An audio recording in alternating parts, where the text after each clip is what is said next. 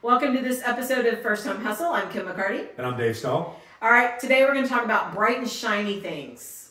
Bright and shiny, like carrots being dangled in front of us. Bright and shiny. As first-time home buyers, we're always, would you say, looking for the deal, right? Absolutely. Because maybe we don't have a huge down payment, or maybe we are within a budget that we have to stay within. So we're always looking for the bright and shiny, or the next new thing, or the carrot dangled in front of us. So and the simple way to know it's bright and shiny, get on Google, do homes for sale, and put your town's name there. And I promise you, the first 5 things that pop up are bright and shiny. Bright and shiny. Okay. So right now, our bright and shiny is with our builder community, right? Yep. Our builder community out there, they're offering crazy low rates. So they're buying down the rate, they're buying down the points, and they're offering that back to the potential buyer. Correct. Okay. So let's say I am a first-time home buyer and I'm going into a new community and they're offering 3.99% interest rate. Okay? All right. Now, this one's real. It's real. Real. So it's real. To explain this one, there's a set parameter that you have to fall within. Yes. And I think that one's like an FHA loan. So that one's FHA. The first year is 3.99, and then 2 through 30 would be 4.99. Right. So what they're doing is I'll call it an advanced rate lock because that's the easiest thing to understand. Okay. That's not its technical name, but I'll call it an advanced rate lock. It's the Dave name. That's Dave's name. Yeah. Okay. So advanced rate lock is when the builder goes, hey, I've got these 5 or 6 homes. We're going to have them sold in the next 60 days. They go to their in-house lender and they advance purchase rates. Okay. So they'll go, all right, got these five or 10 houses, and whatever the total volume of loans is, we're going to commit to that at X rate, and we're going to pay, in that case of 4.99, it's 6% to be able to advance lock that. So what the builder's doing on their net sheet on their end is they're taking away 6% of whatever your loan is from their profit. So it's built in, right? Because they're not adjusting the price. Right, they're not adjusting the price. So they're giving you that lower rate, they're absorbing the cost because it helps them to be able to sell that inventory because now they have something to sell. Right. Where the resale community, they're like, oh wow, I'm going to sell this house and you're going to get the going rate and ooh, that's exciting. Exactly. So they're actually, if you think about it, it's actually pretty smart what they're doing. Bright, shiny. Bright and shiny. It's really smart. It doesn't help you, what they're doing, right? Nope. But I will say you have educated many buyers that we've had, and I will be very honest, we've had a lot of first-time home buyers go new construction because of this opportunity. Yep. Now, I asked you this earlier tonight. If you were given the same opportunity, would you do it? Because I know that what I do as it relates to buying real estate is a long-term deal. Yes. Yes. Yes. If you think it's short-term, you can't do it. But as we educate first-time home buyers on building wealth, this is an opportunity for them to lock in a really pretty low interest rate. Yep. And to be able to turn around and rent this house out, keep it, and buy their next piece of real estate, but keep this low interest rate because the interest rate stays with them.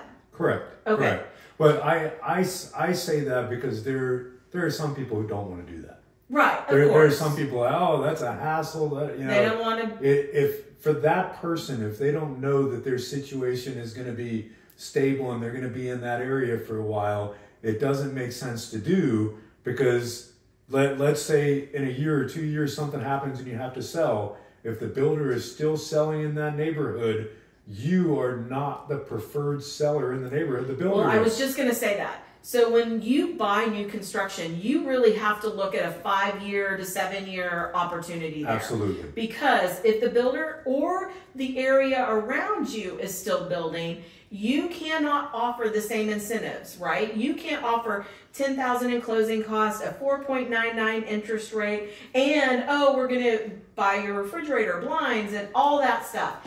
And people like bright, shiny, and new.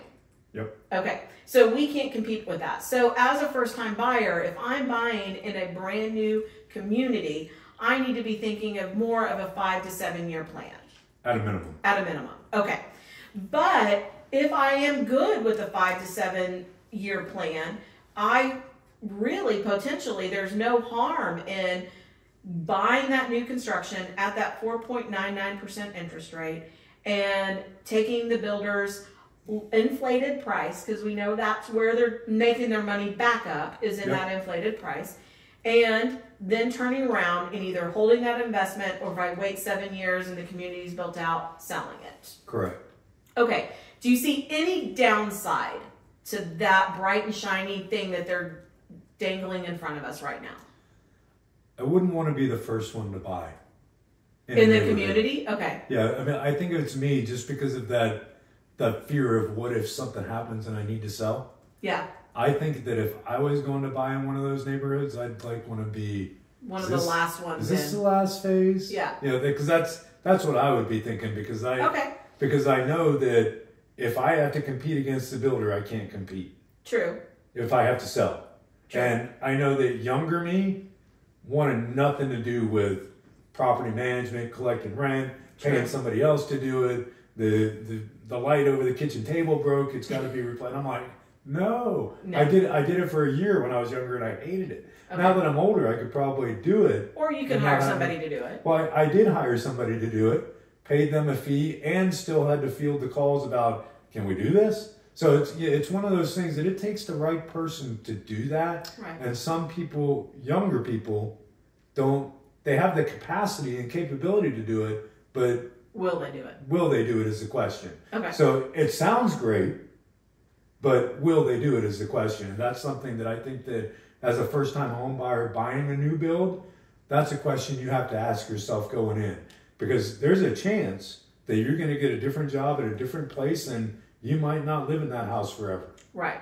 Now, if you're self-employed and you're doing it, yeah, that's a different story. Right. But if you're working for a corporation, there's a chance. The potential to be relocated Right. The relocated, getting paid more, move to Ohio for 3 years and then move back. I mean, all of that stuff can happen. So as a first-time home buyer buying in an area like that or taking that deal, you've got to make sure that you consider all of these options. I think we've got a client right now that I directed him to buy from a builder. Yeah. And he just bought a couple of years ago from a builder in Florida. Yeah. So he's doing exactly what we've talked about. Right.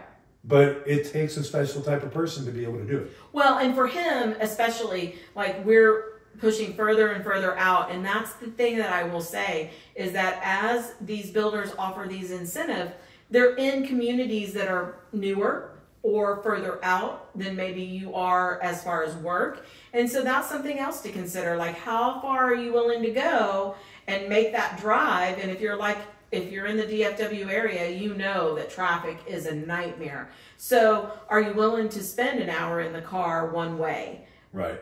To buy a house at $300,000 versus buying a little bit closer at $350,000, but thinking about the money that you're saving and gas and time, etc. So I think you got to look at all the pieces. That bright and shiny, ridiculously low rate. Yes. And comes with the price. Well, ridiculous amount of closing costs. It's really hard to because just that one client, the comparison, the difference in the monthly payment was $350 a month. Yeah. So that's, is it worth the extra gas? Is it worth the extra time? And my company has an office here. It's closer to where I live. Can I go there? Yeah. So there's a lot of things to consider when you're looking at that. Me personally, my parents, when I was a kid growing up, always lived to where it was like a 45-minute to an hour drive because it was less expensive. So I learned from that that, in the city's kind of cool, but you get more real estate outside. You get more living outside of town. So, from that perspective, I'm all in on take a little drive. So when we're looking at bright and shiny right now with the new builders, yes, it might be a great opportunity. You need to really talk to a local realtor, a local lender. And just like the client that I sent to you, I knew that there is about a 99% chance he wasn't going to use you because he's going to end up using the builder's lender. Yep. But you still educated him on what it's going to look like, what it's going to cost him a month.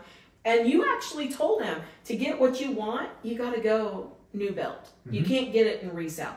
So a good local lender that is looking out for your best interest is going to give you the right facts, because at the end of the day, we know that they're eventually going to buy another house someplace else, and they're going to call you and remember you. Or they're going to know somebody else who doesn't want to Absolutely. live out there. Absolutely.